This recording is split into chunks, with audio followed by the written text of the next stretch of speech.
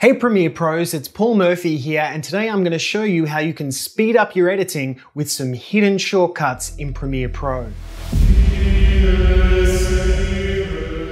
Keyboard shortcuts are an essential part of working faster, and you can find most of them by going to your keyboard shortcuts. So I'm on a Mac, so I'm going to go up to my Premiere Pro, keyboard shortcuts. If you're on a PC, you want to go to the edit menu. And for example, if you're looking for the shortcut for the pen tool, I would just type in pen and I can see the shortcut there is P.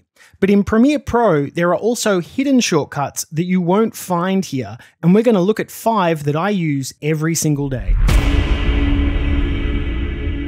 When I'm in a project, I'm regularly expanding these bins throughout the day to find footage. But the more I do this, the more I find I have to scroll through my project just to locate anything. Now, I could just start closing these bins one at a time, but what I do instead is collapse all of them at once.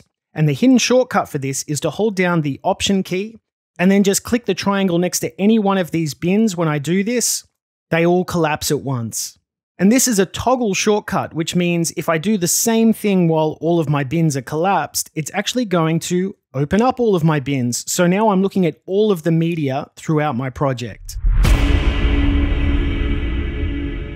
The next hidden shortcut is one that I use probably hundreds of times a day, but not enough editors know about it. So I have this linked clip in my timeline here. And what that means is if I want to trim this, I can only trim the audio and the video together. But what if I wanted to stop the video here, but keep the audio going, which is what's known as an L cut? Well, what a lot of editors will do is they will lock their audio track, go over to their video and make the adjustment, and then go and unlock the track again. But that's 3 steps, and the hidden shortcut is much, much faster. I'll just undo this to get it back to where it was. And what I'll do is hold down the Option or Alt key, and now I can override that linked selection just by clicking over the video and trimming that separately. And once I release the Option key, it goes back to being a linked selection. And this actually leads us right into our next hidden shortcut. So I have the same clip loaded in my source monitor, and I want to do the same thing. I want to make an L cut here. But again, I can only adjust the in and out point of the audio and video together. But if I hold down the Option and Alt key, it's a pretty useful key, and I'll move my mouse over the out point until my cursor turns into the trim tool. Now when I click and drag to the left, look at what happens. I've split the audio and the video in half, and I can adjust the out point for just the video. And now when I drag this onto my timeline, there's my L cut. Next up, let's take a look at how we can quickly replace a clip in our timeline. So I've got this edit here and it's perfect. Don't touch a thing, but my producer wants me to replace this shot here. So what I've done is I've loaded the replacement shot in my source monitor. I'm going to find where I want the in point to be. Maybe let's put it there, and then I'll press I to set the in point.